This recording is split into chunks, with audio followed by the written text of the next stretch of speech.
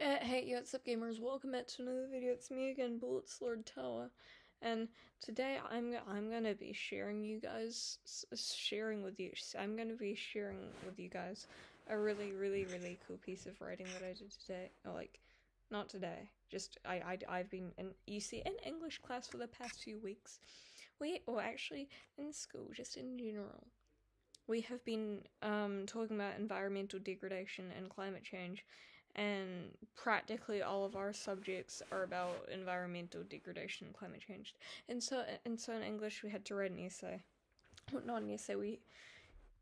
You see, the whole premise of this activity was to read about this fake newspaper article and then write a letter to the editor thingy about it. And I wrote a thing.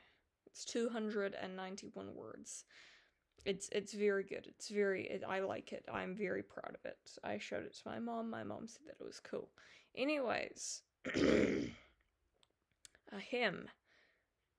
The long-term consequences of climate change are unequivocally impacting right before our eyes. But is this really our fault? As a result of innovative technologies and worldwide broadcasts, natural disasters are being bestowed upon well-nigh every television. This leads us to believe that these tragedies are becoming more prominent due to one sole reason: our ignorance, which is a very doubtful and bewildering claim, given that Earth's climate has fluctuated momentously through eternity as an aftermath of changes in the sun and variations in Earth's orbit. Although the statement 8 out of 10 hottest years on records were in the past decade enlightens the disconcerting trend of global warming, it disregards the accuracy of historical temperature records. This revolutionary data has been based off of modern recording standards. Have we considered the possibility of hotter dates prior to the invention of temperature recording? Since the Industrial Revolution, our society has, in truth, contributed to the 1 degree rise in climate within the past century. Scientific evidence is indicative of a rise of climate ascribed to coal burning and other acts of tomfoolery. Despite these daunting consequences, this should not discourage us from living comfortably with technologies and coal, as we can cultivate sustainable substitutes without harming the planet.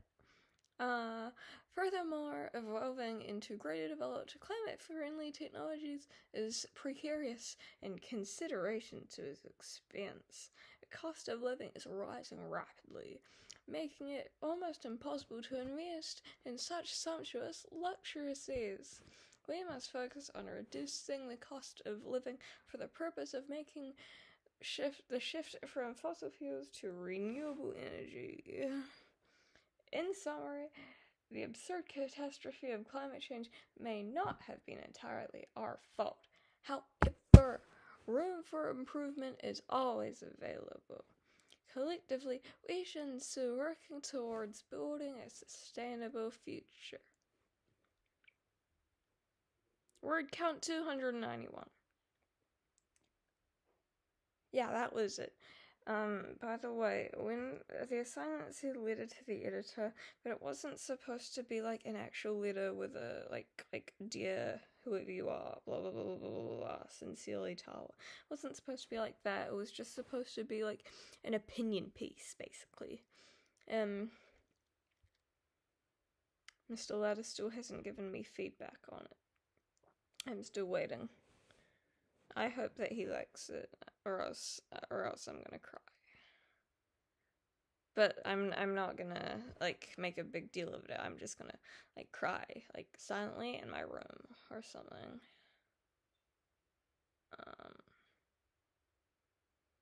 Also, I've been really into having peppermint tea lately, and also today as I was taking my magnesium pill, it exploded and I coughed up magnesium. It hurts. Don't do that.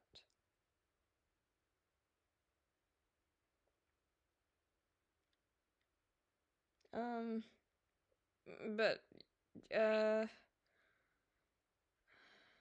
yeah, climate change, we should stop learning about well, actually, no. We learn about climate change so much at school. too much. Well, not too much. We learn about it in basically every class. Social studies, English. We're doing a bit of stuff about it in science. Not really in math. And not really in the other classes. But our main classes, English, social studies, and science. Those are climate change related. We watch a lot of documentaries about climate change. And actually, we're not really learning about climate change that much in social studies anymore. Mainly, we're focusing on the Musket Wars, the Potato Wars, and cannibalism, and that stuff. It's really quite interesting. They were, back in, the 1800s, and there were those missionaries that came to my country, Aotearoa, New Zealand. What happened again? I don't know, but there was something to do with, they wanted guns. And to get guns, they needed potatoes and pigs. And that they, traded and stuff. We're actually going on to the Declaration of Independence soon, I think.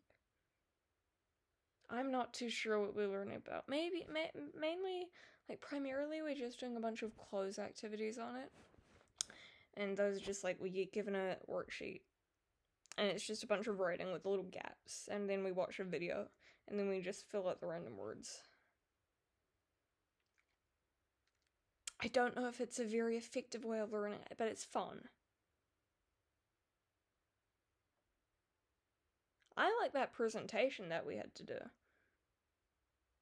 You guys actually, a few of you guys actually helped me out with it. You viewers, thank you for that. And it was we will learn about Croatian migration to New Zealand, and I need to do an interview with a Croatian person.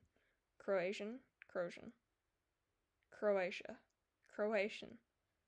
How do you pronounce it again? Anyway, I learned the most from that. That helped a lot with the wine industry in New Zealand. So thanks for that. I mean, I've never tried wine, but thanks.